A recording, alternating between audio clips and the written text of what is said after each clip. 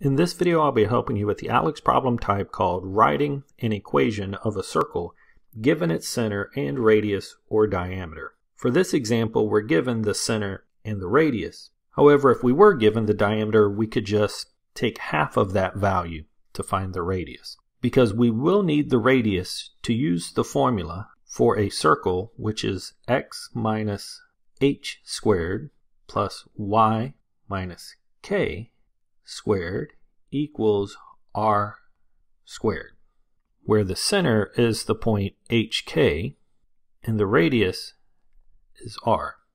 So I can plug in the h and k and r that I'm given and have x minus h, which here h is -6 squared, plus y minus k, and here k is 5 squared, equals, the radius is 12, so this would be 12 squared.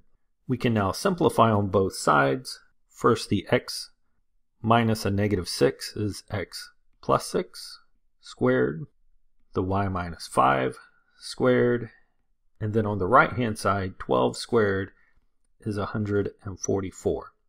So we have found the equation of the circle.